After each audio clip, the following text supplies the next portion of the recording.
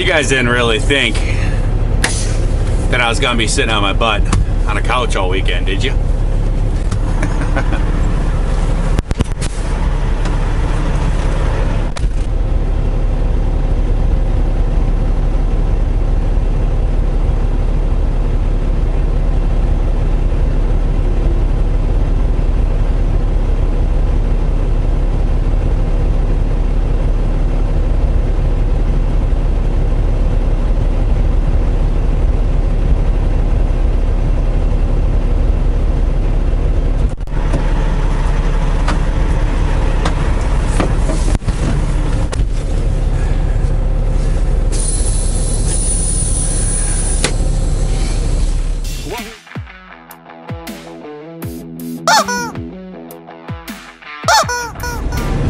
Hi guys, this is Long Haul Larry and Big Blue. Big Blue's going in for a little bit of tender care. This is the plan all along. I was just messing with you guys. I wasn't gonna be sitting around on my butt all a couple days off here. Come on.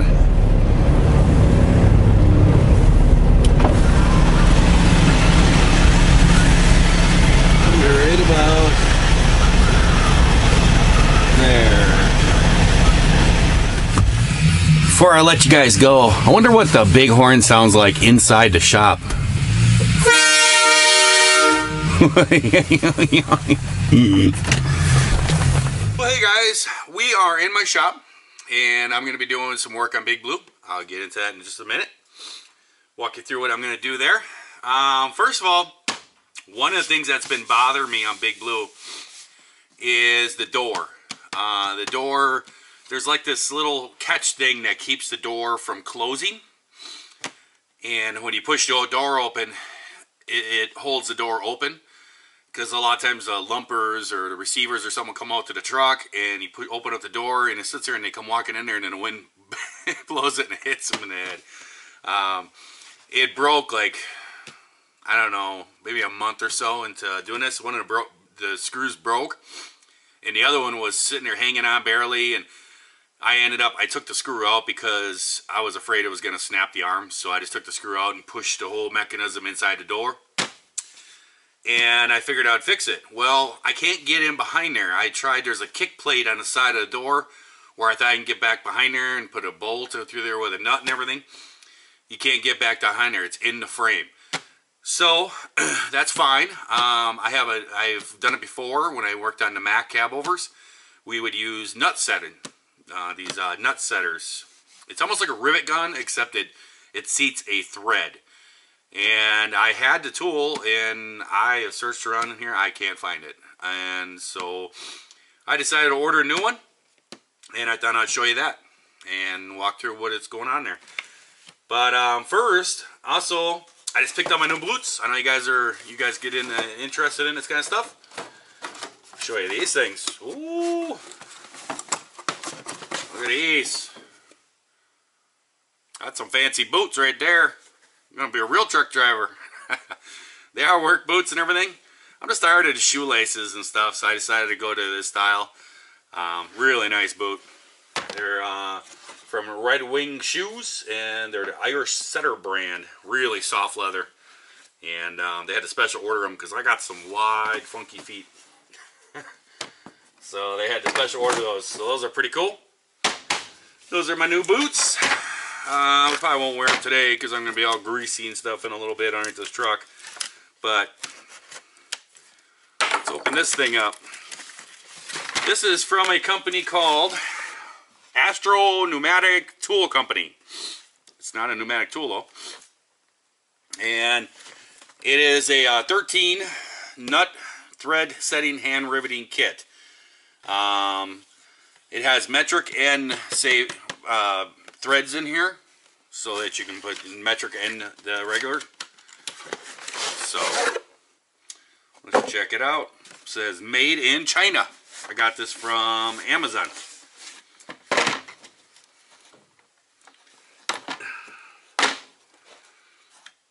Ooh, look at that. I can smell it already. Yep. Smells like communism. Let's see. Important notice. Okay. Glad to hear that. There's a warranty. Sure, I'm going to get warranted from China. Here's the instructions. I've never used this one. I've always used a hand grip one, almost like a rivet gun. And I decided to get this bigger one because this one here had multiple ones you could do. Metric, and it also did some pretty big sizes too. 5/16, the 1/4 20, 10/24, M6, M8, and M5. So basically what it is just basically an overgrown rivet gun. Ooh, there's that smell. It's just basically like a big overgrown rivet gun. And what you do, we're going to put in a metric one on here. I don't know why.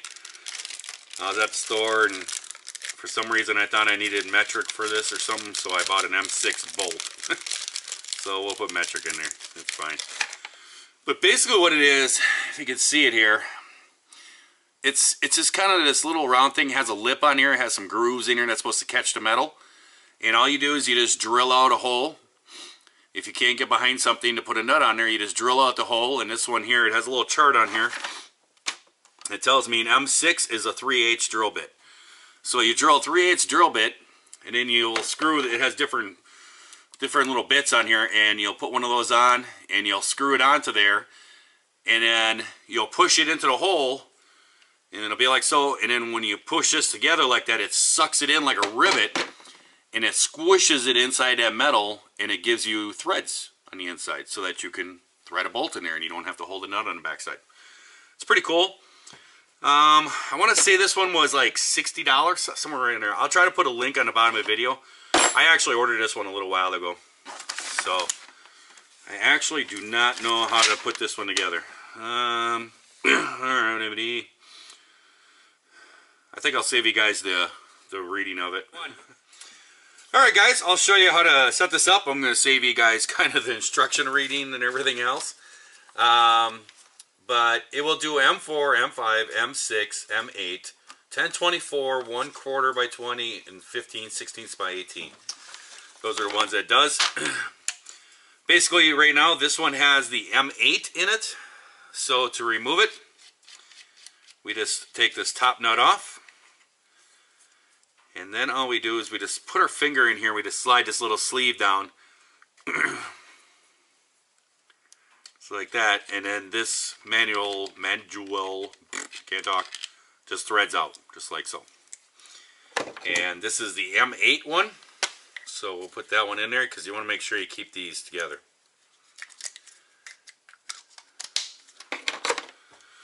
Alright, here is the M6 one, and all you do is just thread her down in there.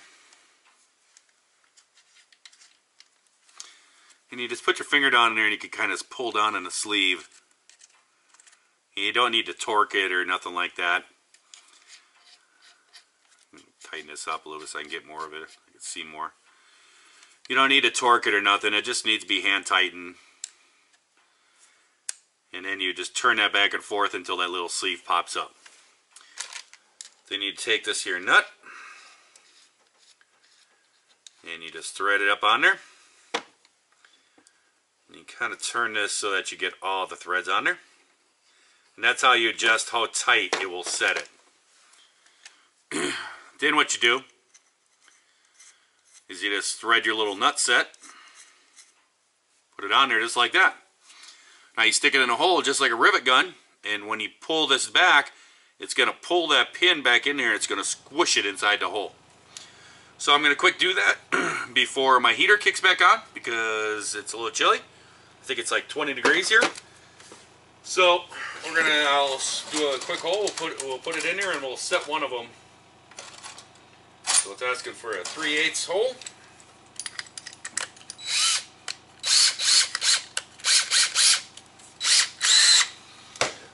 And I'm going to use my new headlamp that I just bought. This little Nebo one. I'm going to use this one. Really no reason. grabbed it. Well, here we are, guys, and we're going to install this real quick. I'm just going to show this to you real quick, and then we'll do a walk around truck. I'm going to show you all the other things we're going to do.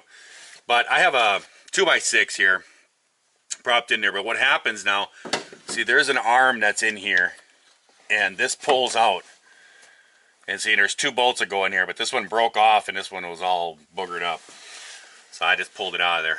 But what happens is, because there's nothing holding this door, so when I open the door, it just closes by itself. You'll see. I'll just let go of it, and see, it just always does that. So when somebody comes to my door, I gotta sit there and hold the door open. So we're gonna fix this real quick. I'm gonna try this tool out. Been wanting to do this for a while. So first thing we're gonna do is we just gotta drill out the hole.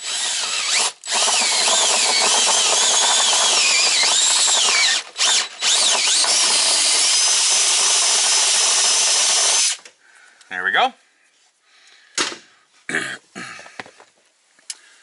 Basically, it's just a big giant rivet gun. So we're just going to put it in there and squeeze it.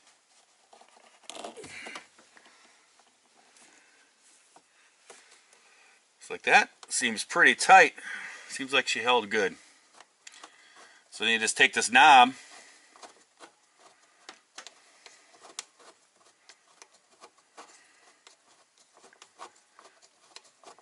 And you just turn it counterclockwise. And right there you have a nut. You now have threads in a hole that you can't get to. I've tried pulling off this plastic panel. You can't get behind there. There's a nut that's welded on the back side of there. And this one has a broken off bolt in it. That'll be fun drilling out. But this one here, the whole nut just came right off because it was loose and flopping around. So you can't get behind there to put a new nut on there or anything like that. So this is basically the only way you're going to do it. So I'll go get a bolt quick, and we'll just put that one in there just to show you how it goes. Alright, now we just pull this back out.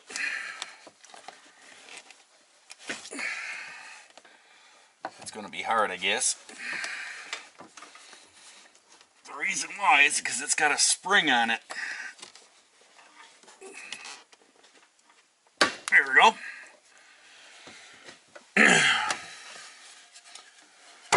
And then I just have this one here. I just put a washer on it. And this. Now I am going to drill the top one out and put one in the top before I go anywhere. But I'm just showing you guys. Try to get it lined up straight so I don't strip.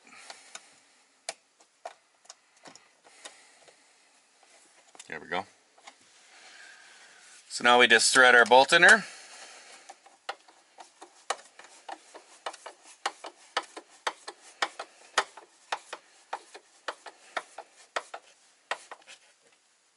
There you go. See now I need a top one in there. But see now the door stays open. See, it stays there. I don't have to do it. That's what that little keeper is. Now I got to put one in the top. I'm going to show you guys another little trick. Maybe people out there, you're looking for maybe a Christmas gift for dad or a guy who's working out in the shop and everything. And I've bought tools all my life. And I'm going to tell you, screwdriver sets are always good. You always want to buy a screwdriver set that has a carbide tip on it, that has a nice hardened tip, so that it doesn't, you know, fold over or nothing like that.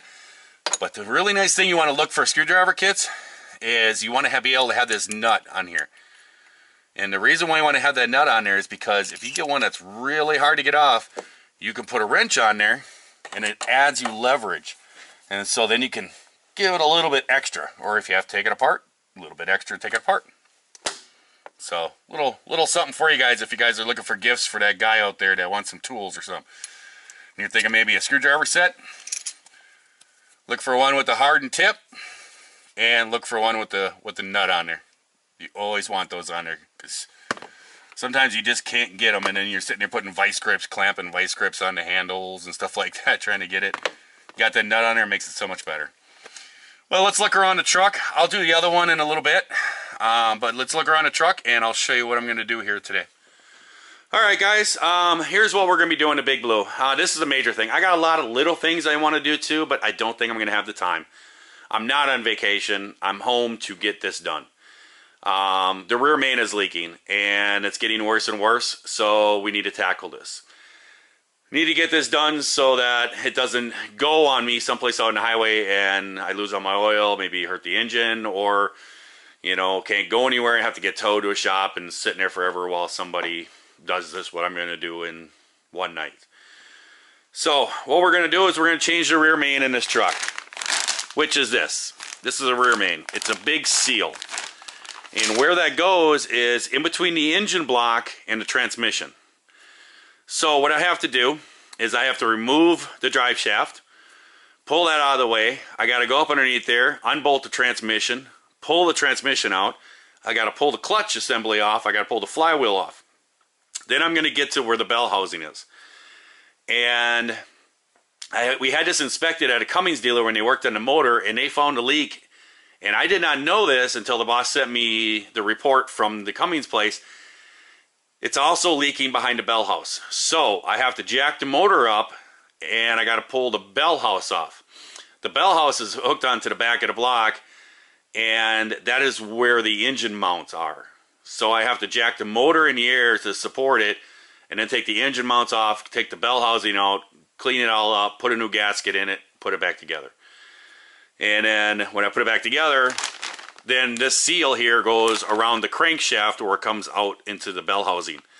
And this is the seal that will have to be pressed on there. So that is the job that is entailed here. It is the main job. If I can get this done, I'm going to tackle a bunch of other little things. First of all, I got to get this thing jacked up. I need to be able to get up underneath this truck easily without having to, you know, crawl on my belly all back and forth so many times. So I'm actually going to pull these steps right here off, and it's just 4 bolts and the steps that come right off. I'm going to pull the bolts off, pull those steps out of the way. That gives me easy access to get underneath there, and I have to be able to get my transmission jack over there. I have to be able to get it in there, so that's going to be a good place to roll it up underneath there. I do have the front end jacked up, and I'm going to jack up the back end pretty high, try to get it, you know, another half a foot up in the air. That'll give me some room to be up underneath there, and put it up on jack stands. The front here, these are just these are ramps that I built. They're actually 2-inch thick boards, 12 inches wide, and I don't know, probably what, 3 feet long, something like that. And there's 2 of them, and they're nailed together, so it makes it 4 inches. These are actual 2-inch boards. These are old barn boards that we had laying around here. So they are actually 2 inches thick, so it gets the truck up 4 inches. What that does is lets me get buckets up underneath the bumpers of the truck so I can drain the oil in them. Because we have to drain the oil out of here because I have to take the oil pan off of this truck. So, a lot of things to get done tonight.